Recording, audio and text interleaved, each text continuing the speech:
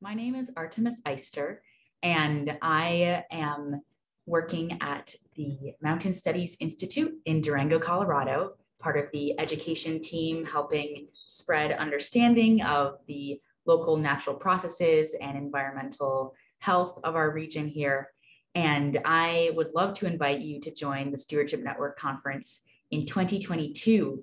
I am so grateful. I grew up in Michigan and loved going to the Stewardship Network in person. And then this year is my first time leaving the Midwest. And it was so wonderful to be able to join from Colorado and be able to be with speakers and conference goers from all over the country. It was a really rich diversity of folks who were able to attend.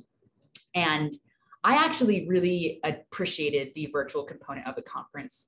I think it allowed for a lot more collaboration and just really embracing the true name of the Stewardship Network.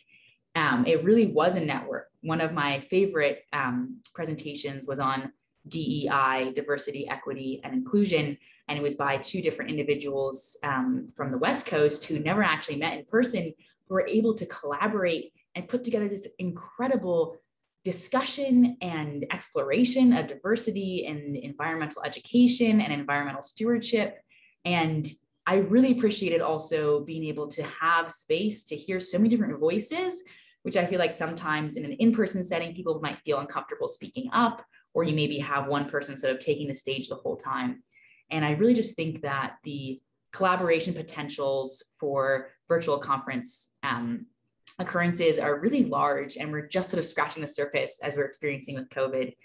And I felt so happy to be able to reconnect with folks in person, and not in person, but one-on-one. It felt like it was in person, to have those intimate one-on-one conversations on Zoom.